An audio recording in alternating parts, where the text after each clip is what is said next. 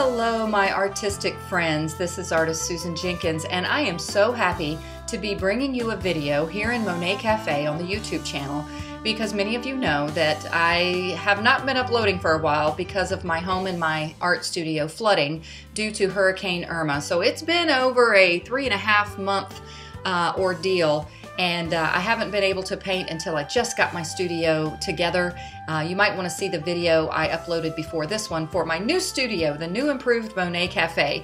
But today's going to be a little bit different of a tutorial than I normally do. I, of course, normally teach painting tutorials, primarily in the medium of pastel painting. But many of you have asked, and others have just asked, how do you get your artwork on different products? It's really fun to see your artwork on, for example, a coffee cup or just a print. You can get a canvas print, a regular print, you can get it on wood, on acrylic, you can get your artwork on t-shirts, on tote bags, and Fine Art America, this is the company that I use primarily. They have done an amazing job of being able to offer different products for you to put your artwork on. All right, so now I am in my screen that shows my own little website that you can share with others to see all of the products that you have uploaded. It is actually a company called Pixels.com that works with Fine Art America and allows you to create like your own website. You kind of get assigned a name. I think you might be able to change it, but that was my name for this site. Now, oh, that's a much younger picture of me. I need to update that to be truthful. Just been too busy. I'm going to stay young forever. Now, I'm going to click this. This is the Monet Cafe logo that I just created. Lots of people in our group, we got a positive response to taking our logo that I just created and putting it on some products. So that's what I did, and I'll just show you kind of using this, some of the different products that you can use or create by uploading your own paintings. Over here it shows you all the various products. Now this is the way it's going to look. Ignore that little green box. That's a little way you can click and see how high the resolution is on an image if you want to buy a painting from someone else and you want to make sure it's high resolution. But anyway, notice how it says the Pastelist Art Group. That's the way this logo is going to look, even though sometimes when you change an image in here, it takes it a while to catch up. I'll show you, for example, like right here, I'm going to click this bag. These are the different products I have put this logo on. And by the way, you guys visiting YouTube, I know we have a lot of YouTube subscribers on our channel, and of course we have the Monet Cafe Art Group that has already said they would love to get some products like this, but anybody watching this YouTube channel, you can just go to this site. I'll have it in the About section if you would like some products too. So it's open to anyone. But anyway, I'll click on just this tote bag right now and show you what I mean. The Pastelist Art Group is kind of going to go away, but it will show up if you were to buy this. This, like I said, it takes it a while to catch up when you change things. But this is an example of what the tote bag looks like. It's cool because when you put your painting on it, they'll have a little image you can click and you can see, a real life person holding your tote bag. It's cool how Fine Art America does that. So anyway, that's just an example. Now there's other products down here. This was my reason for creating the logo in the first place, was to make a Monet Cafe coffee mug. I thought how appropriate, because it's just our little happy place where we learn and grow together as artists. And it's called Monet Cafe, so a cup of coffee would just be a coffee mug would be a perfect item to put this logo on. I'll show you real quick while we're here. You can change things, like I typically have the background here as default to white, but if you notice, if I click this mug here, you can see it's got this gray background here, and if you were to order this, I would change this to white just so the whole cup is white. You'll see what I mean. Probably getting into too much detail here before I show you how to start it, but this way you can just kind of see, oh, that's so fun, I can put my artwork on all these things. Okay, so now I'm going to show you how to do that, okay? So what you're going to do is I'm just going to go back to fineartamerica.com. If you were brand new, you've never had an account, this is the screen that you're going to see when you get started. All right, and from this screen, I've already signed in, so let me see if I can sign out real quick here, log out. Yeah, I want to do it like you're just brand new starting, and you're going to create your own account in Fine Art America. So what you're going to see is not sign in because you don't have an account. You just need to join. So you're going to click join. And you want to join if you're, coming to this from my my art communities on YouTube and Facebook, you're obviously an artist, okay? So you want to click this. You know, buyers can join too. So you want to click Artist Photographer, and then you just basically upload your information, okay? So after you do that, you will be a member, and then you can click Sign In. And to my knowledge, I have so many different accounts. I can't totally confirm that this site is free, but I'm fairly certain it's free because they make money by selling your products. You get you mark up what you want to earn on each product you sell, but they make money and you make money. So I'm almost positive that it's a free site you can use. So you just click Sign In like I did there, and you log in, and then it will take you to your new page. Now, they always have a little announcement here of some kind of new feature. They have gotten so many products now. Now they have fleece blankets you can put your art on. How cool is that? So anyway, I'm going to go ahead and go to my account. Now, if you're brand new, you're not going to have anything in your account, okay? But here's where I go into my account. There's my name. I go up to Behind the Scenes, and this takes me to my hub of all the things that I can do. These are all the different things you can do here. And it's really too much to go into in this video. I just kind of want to get you going and show you how to upload some artwork. Now, if you look down on this page, you'll see you get your own website. And now, of course, you can have your main Fine Art America page with all of your products, but this one is a better website for you. Pixels.com is working with Fine Art America, and they have a neat little template, and it already lays it out for you on every product that you enter. I'll just kind of show you what that looks like real quick. I think they auto-generate your name for you, you know, which that's fine with me. I don't see a need to change that. But that's my website. If I was to tell somebody to go find my products, that's the website I would tell them to go to. Okay, so now it shows all the things. I've got a whole bunch of pages after this, even tons of work because I've been with them for a long time. But anyway, so that is just a general idea of how you get to your main page. Now I'm going to go back. And just pretend like we're brand new, and I'm going to start a new product. Okay, so here we are back in the behind the scenes section of Fine Art America, and again, you've already logged into your account, and I'm just going to go down here. Now, what I was saying before is you also have a Fine Art America profile as well as this Pixels one. Again, this is the one that it actually is easier for viewers or buyers to get around in. But I'm going to go here to this section, and I'm going to go to artwork. I think there's various ways, just like with anything on computers. There's like 5 or 6 different ways to do things, and you just kind of find out the easiest way for you. So now I'm in my hub where I can actually upload, delete, whatever I want to do with my images here. But I'm just going to go ahead and upload an image, one that I haven't uploaded before, so you can kind of get an idea. Now, if you're brand new, you're not going to have any products down here. There's some other neat features here too. It shows you when you join, how many followers, visitors. It works kind of like Facebook. You can follow people, they can follow you, and it's like a little community of artists. It's really fun. Now, what was the other thing I was going to show you? There's all these different settings up here that I can go into later.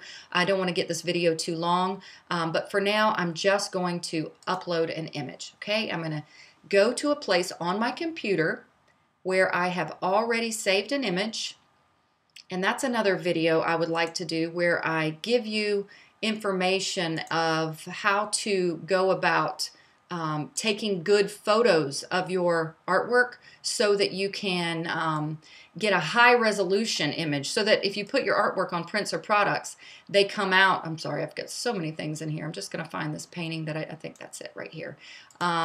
So that you have a good high resolution image. You don't want to upload something that's low resolution because people might order your products, or you might order your products and it looks grainy or fuzzy, and you don't want that. So you definitely want to first, whether you scan in your painting or you take a good photograph of your art, that's key to get a high resolution photo. Now this one, I think I just took this with my iPhone, but you know, to tell you the truth, there are some iPhones have a pretty good reproduction with their photos now because the cameras have gotten so much better. So I'm just going to show you in kind of how I go through doing this. I am going to, this one I called Winter's Exodus. And the reason for that was because this was the first painting that I did in my new Monet Cafe art studio since the flooding of my other studio. And even though it's the end of winter, well, not totally the end of winter, but we're going into January and a new year, I found this image on the Paint My Photo website. It's a great place to find reference images if you want a copyright-free reference image to paint. I found a black and white photo that was just beautiful, and it really, I don't know, it was just a personal thing to me because I feel like I'm headed out of winter.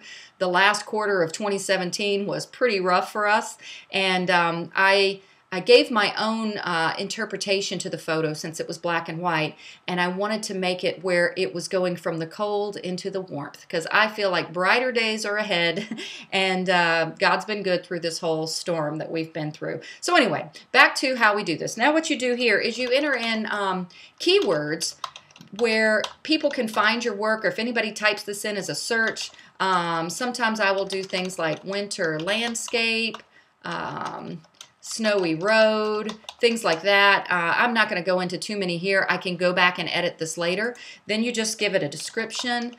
This is the first painting that I did in my new studio, blah, blah, blah. I'll change that later.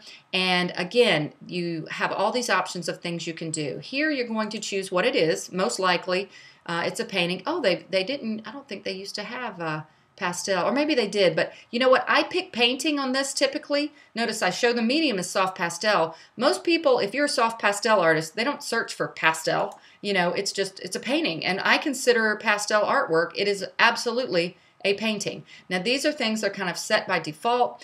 You definitely want your full resolution preview. That's the thing where I showed you, your buyer can click on your image and see if it looks grainy or not. You want to have safe images, so if you have and if you get into nude painting or whatever and want to have that, you can uncheck that so that you don't have some child looking at your your painting that has a nude person on it. And now these are the different galleries you can create. I've pre-created these. I'm not going to put, well, I could put this in landscapes. I already have that. That's something you can create as you add more artwork. And I'm a member of one group. You can be members of groups on here. I just really don't have the time for it. Now this is where you go in and you put in like your descriptions. This is just a 7x5. Pastel paintings don't have a depth. That would be like for a canvas print. I'm not going to put this one, well, I can put this for sale, yes. But I don't put the price. I let somebody contact me about the price, and they can privately email you from Fine Art America. Now I have preset in my defaults in here. They give you a little suggestion as to, like, this is a greeting card. Typically they had it here, but I don't see it here now. You don't want to add your markup for the card to be so much money because nobody's going to buy it. It's like, my painting is so valuable, I want to charge $50 per card that I want to make, and Fine Art America sells it for $3.95. So this is the Fine Art America price they would sell it for. I only add 25 cents to it, okay, because I want people to be able to get it. And so you don't make a whole lot of money on these, but it's really just a neat way for you to offer it if you want to. So then it's like you have your total, and they give you options of if you want to sell more, there's a little bit of break, blah, blah, blah, for other options of more cards than just one. Now, another thing too, you have these pillows, and again, they give you an idea of how to mark this up, okay? So I'm just showing you right here what I mark up my products for. And again, you don't make a whole lot on these, or you shouldn't actually, because like I said, nobody's going to buy it. Now this is interesting. They have this duvet cover, which kind of neat. If you have a really high resolution image and you want a duvet cover for your bed, or someone wants to buy it for their bed, they can. Now you see how small this is? This is because I don't have a high enough resolution. Well, I probably do, but let me show you how this would work. I'm going to click Customize Product, and I'm going to make it big. That's as big as it will go because the image is not that large of a resolution. So that's what it would look like on a bed. Now, that looks pretty dumb to me, so I don't want to offer my small painting on that. So all you do if you don't want to offer it, these were my defaults. I had set them up, is you just get rid of them, and that won't show up now when you go to offer this product, okay? It looks kind of cool on a shower curtain, okay? And you just continue down with all of your products, And again, if there's a product that you don't want to have it on, you just take the price away. Now I don't particularly like that background they have chosen for my t-shirt. So you can either pick white, which might look nice, or whatever. You've got options to do this. And also, just so you know, so does the buyer. The buyer can change the color of their shirts or whatever, but if you want to make the default, you can do that. And I don't, really like my paintings just on a t-shirt. Sometimes I just don't even have that available. I do like this round rug. That's cool. So anyway, you get an idea. Look at all these products. I love these little notebooks. They're so cute. So anyway, tons of products. You can search through here. And, oh, I love that. That's really neat on a coffee cup. So it's fun. So that's one of the main reasons for doing this is you get your artwork out there and you make it available for friends and family and you make it available for yourself, okay? Now I'm going to show you here where, notice how all those things were filled in for me already, okay? I wanted to show one more thing down here at the bottom. Once your artwork is really growing, you're getting much better as an artist, there's a part down here where you can offer image licensing for your artwork, which means other people can buy it for digital images, advertisements, and things. And a neat thing you can do is you can offer it, and I don't always have mine offered like that, but you can click competitive website prices, you click Shutterstock, and it will fill in all of the what they normally charge. So you don't even have to worry about filling this in. So that's totally up to you. But again, back to default options. If you click Set Default Options, you can go into here and just go ahead and set what you want your markups to be. So I'm just going to have my throw pillows always at this. My duvet covers always at this, okay? So it makes it easy. You don't have to fill those in every time you add a new product, okay? Okay, so now that I have, whenever you have all of your information filled out, you basically just scroll down to the bottom and there's a couple of other options you have. Fine Art America has something called digital picture frame streaming. I just have it on. You get a little bit of money if you allow your image to be used in something they have where somebody buys this digital picture thing and artwork just kind of scrolls through and you get a little bit of money every time. I've never noticed getting anything from that, so I need to set my default to off to this because I don't want my artwork just in everybody's house unless they want it there.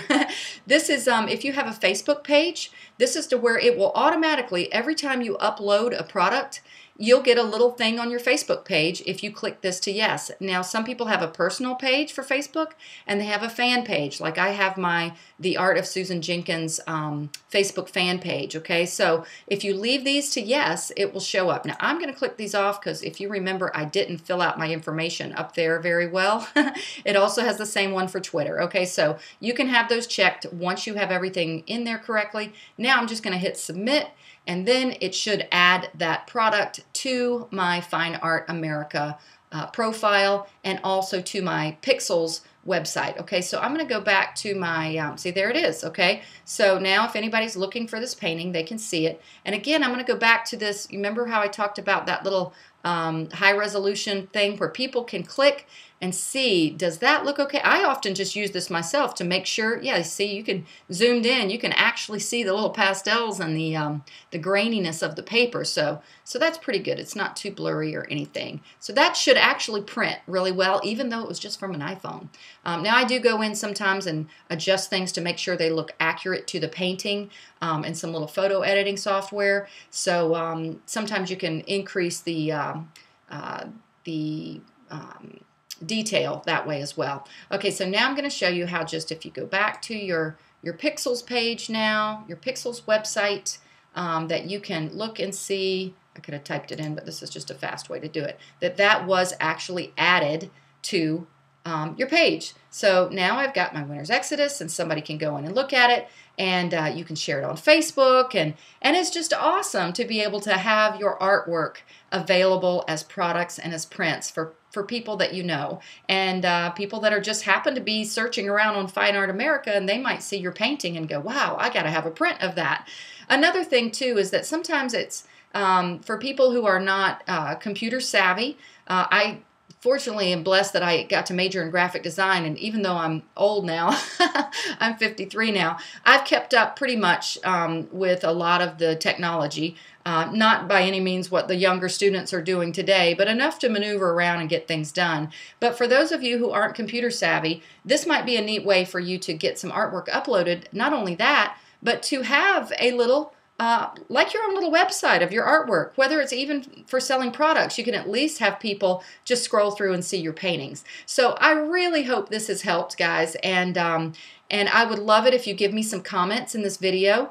I'd like to keep my YouTube channel primarily for teaching pastels, so I don't want to deviate from that too much. But just let me know if this was a helpful video for you. And again, if you'd like to order a Monet Cafe coffee cup, I'll also have to provide the link for the apron. Very handy for pastel artists. You know we get dusty and messy, guys. So the apron is actually on a different site called Zazzle.com. I'll provide the link for where the apron is, because once again the Fine Art America site does not offer aprons. So anyway, guys, I just pray you are enjoying your painting and your endeavor in art, and that you just grow and learn and enjoy this beautiful thing called art.